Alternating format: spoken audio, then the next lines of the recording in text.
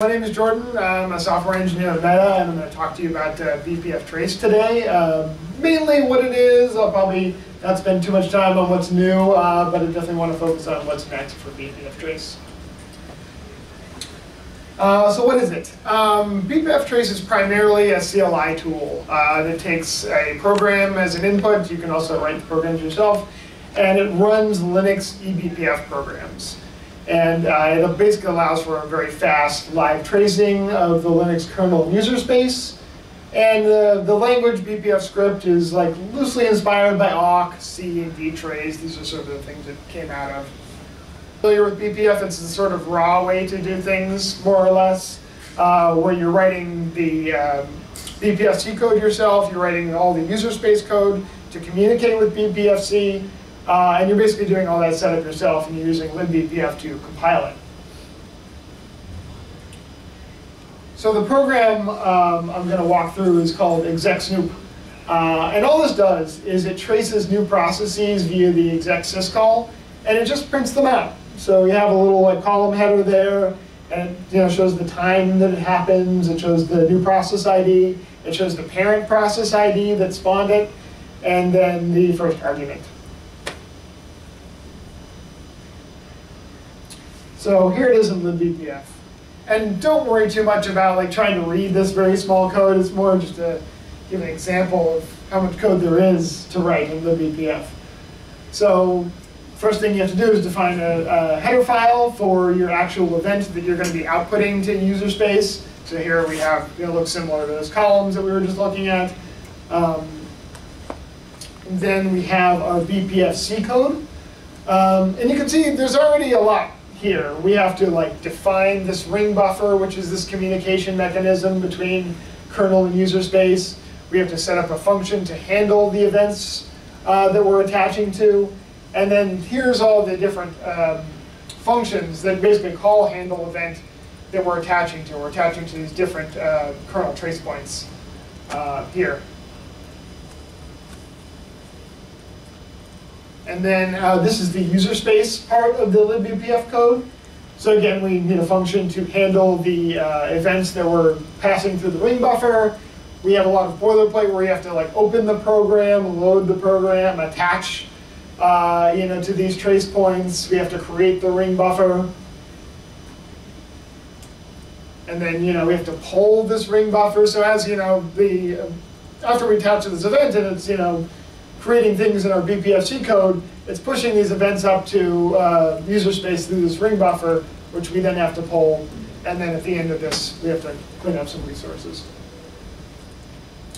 The same program in BCC, which is another way to write BPF, which is similar. It's still a lot of, mostly raw BPF code. It's 363 lines. And if we were going to look at the same program in bpftrace, that's it. This is all you have to write to get the exact same code running. Well, mostly. But here, you can see that here's the trace points that we're attaching to. It has functionality where you can glob different ones which call the same code. And all it does is it's just printing, the parent process, the PID, the time, the first argument. It's really simplified. As I like to say, bpftrace is the JavaScript of BPF. And I mean that as a compliment. Some people might take that as a negative, but I mean that you can really get working with BPF much faster with bpftrace. You don't need to know a lot of strange BPF internals and a lot of the little complexities that go into writing that longer program I displayed. You can really just do one-liners, and that's really the magic behind bpftrace is how fast you can start tracing and observing your system without having to have all this internal knowledge about BPF. bpftrace does have its limitations, though. I'm just trying to be honest and fair to libbpf and BCC. We don't have string concatenation yet. You can't even call into these things called kfuncs. We have limited BPF map support. There's no custom data types. And honestly, it's not nearly as expressive as writing your own bpfc code, obviously. But we're getting there. we're adding a lot of new features. We're trying to make the base language, create some really strong building blocks for it, so that you can write much more expressive bpftrace programs with still the ability to do these like nifty one-liners to get really fast observability.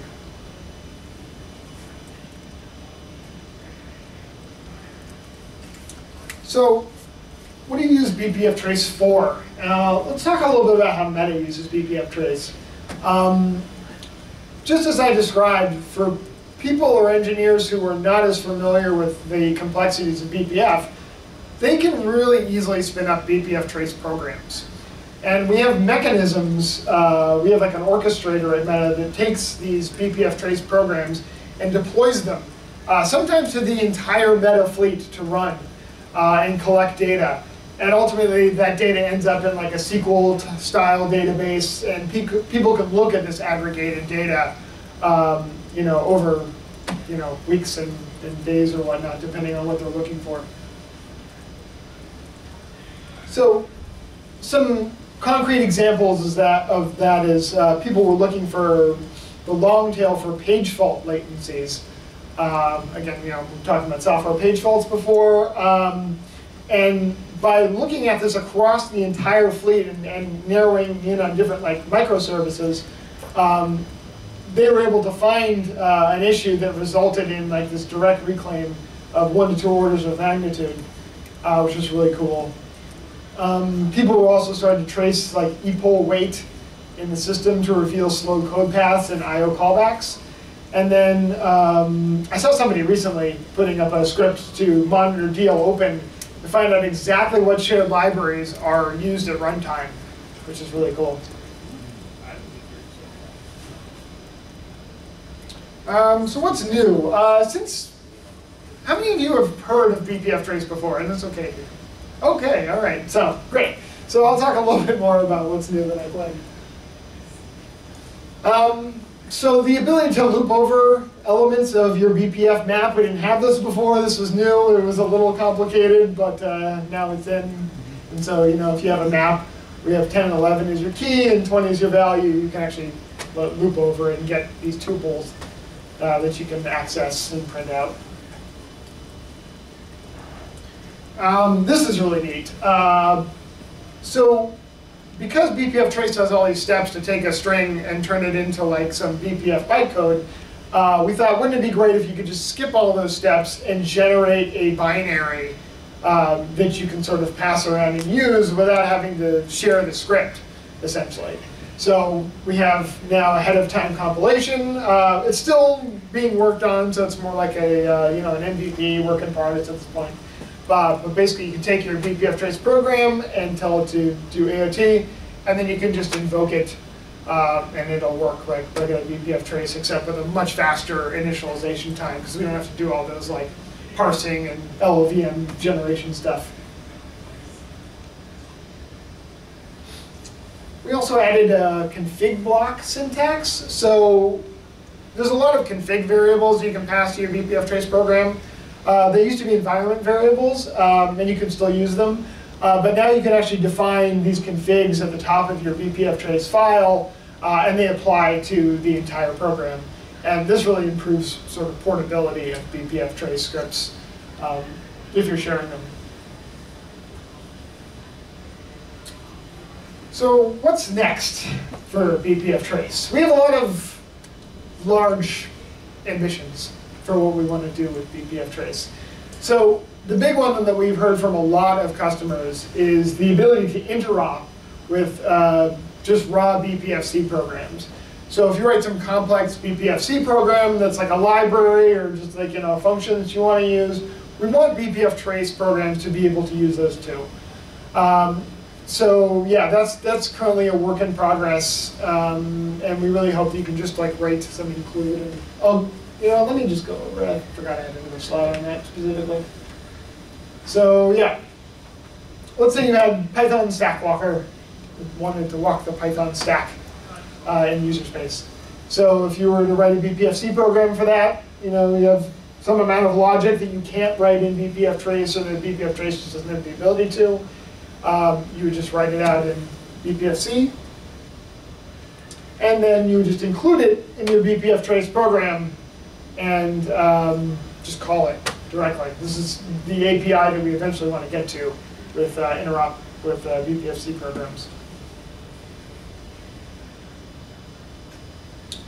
We also want to be able to embed bpftrace in with your binary. So right now you can pretty much just run scripts or run the binaries in isolation. But a lot of production BPF code is sort of woven into these larger services and binaries. So we want to provide that same support. You can just write like a bpftrace snippet, similar to how BCC kind of works. And just have a library that compiles and runs it similar to a BPF program. And there'd be this like API that it would construct that you could interact with.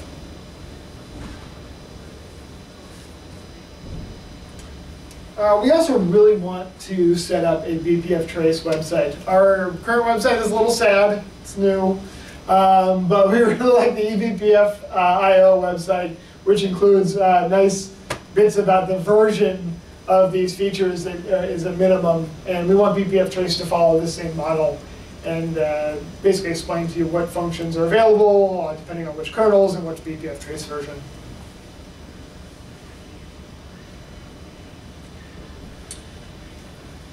And for those who don't do a lot of kernel development and really focused on their user space programs and observing their user space programs, we want to be able to support much more complex types for non-native languages. So we're starting, C++ automatically if it's native, but it has a lot of complex types that like C doesn't understand. So we want to be able to have bpftrace understand these things. So if you have an arg for your func in your C++ program and it's a string, right, a C++ string, we want to be able to get details and interact with that string in bpftrace, which would be really nice and go a long way to doing a lot better user space debugging.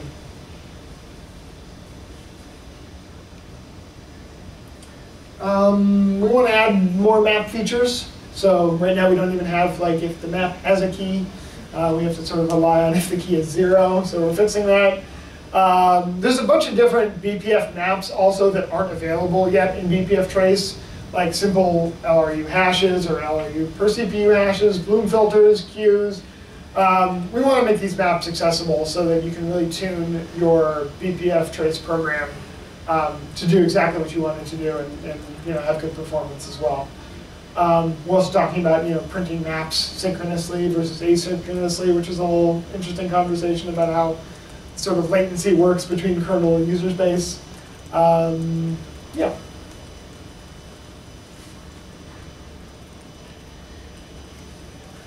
Right now, bpftrace just outputs to the console, or to your standard out. And at Meta, we've built a thing to sort of slurp this up and convert it to something you can look at in like a MySQL table visualizer or something. Like we can already look at pie charts or whatever. But we want to make this available to people outside of Meta. So it's a tracing program, right? So it should be able to support or have a function or a library that slopes up bpftrace output and generates cool timelines, generates flame graphs if you're looking at user and kernel stacks, and then, yeah, like I said, distribution graphs and pie charts for histograms. So this is Perfetto. Right now I'm working on something that, like I said, takes bpftrace output, and you can see like on a timeline where like those page faults would happen in your program, and on what process and thread. And you can also see like the total of them progressing through your bpftrace. So yeah, you really need to be able to like generate a nice looking trace visualization for bpftrace. And as I mentioned before, yeah, flame graphs would be really neat as well. If you haven't seen a flame graph before, these are essentially function call stacks that are aggregated, so you can see, basically inclusive and exclusive time, and just sort of like where time is being spent on the CPU if you're looking at CPU cycles, for example, which is a really common sort of hardware event to look at when you're looking at flame graphs for call stacks. Here's some resources for bpftrace and just BPF in general. We are, of course, accepting new contributions to the primary bpftrace repository. We also recently started this user tools repository. So basically, if you have a new bpftrace program that you think is useful and you just want to share with the community, add it there. There's really not a lot of, we're not going to be sticklers about, how well it works on every platform. It's basically a community-driven place that we want to just have people sharing neat observability scripts that help them. We're also on IRC. Plenty of chatter happening there all the time. Brandon Gregg's introduction to bpftrace is also super helpful. He wrote a very large book a while ago, which has a lot of good bpftrace examples that are very much still valid today.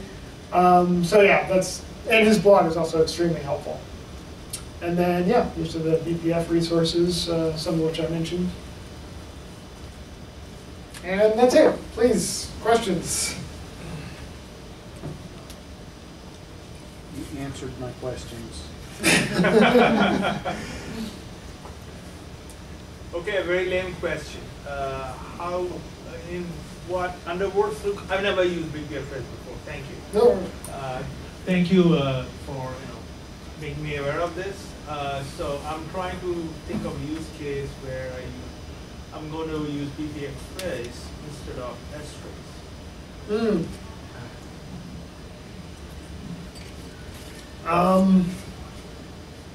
I would say that bpftrace probably has more expressiveness. Like you can write a lot of your own logic. To be honest, I haven't used ftrace a ton, so I don't know entirely. Are there things that you use ftrace for now that it doesn't do that you would really like? No, of course, this is a much enhanced tool. Offhand, what would a person who is starting on debugging stuff like this would go for? That's I think it really depends on what you're debugging and what you're looking for. Yeah, it sounds like you might be looking at the system calls from his application in this category, but then you might find that your application is running slow, and then you want to find out exactly what's happening at the kernel level that might support that change. Like, are they context switches? Are they? Sure. Yeah. So this tool complements the existing easier so-called tools. Yeah, I mean, I've seen a lot of them, people putting together like these tools, like they reach for ones they're more familiar with, obviously, but I've definitely seen them used like in tandem. Like they'll reach for one, and then they'll maybe like want to do something a little specialized, and they'll reach for bpftrace because it's more expressive. And then if you see something really expressive, then you go write your own like raw bpf program, and you have to do it with like bpfc code. Second silly question is that can we leverage this to debug MPI programs? To leverage what kind of programs? Parallel programs, MPI. You could do DMA calls, things like that, direct memory access, lots of the other things that were surrounding your MPI. Yeah. Right, that's Yeah. Thank you.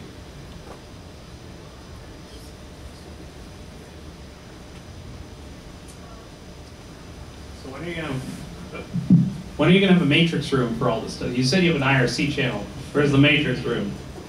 I mean, I use Matrix to access this channel. Okay, so it's bridge. Yeah. Okay. Yeah, we'll have to see. So yeah, join.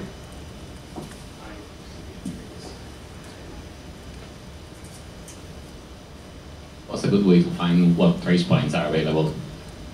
Oh, so let me go back to my earlier slides.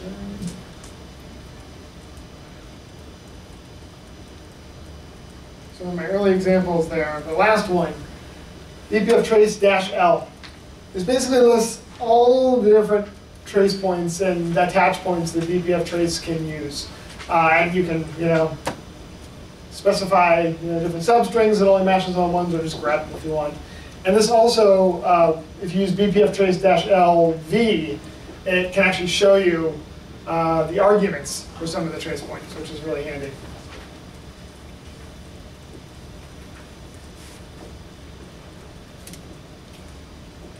Other questions? All right, thank you.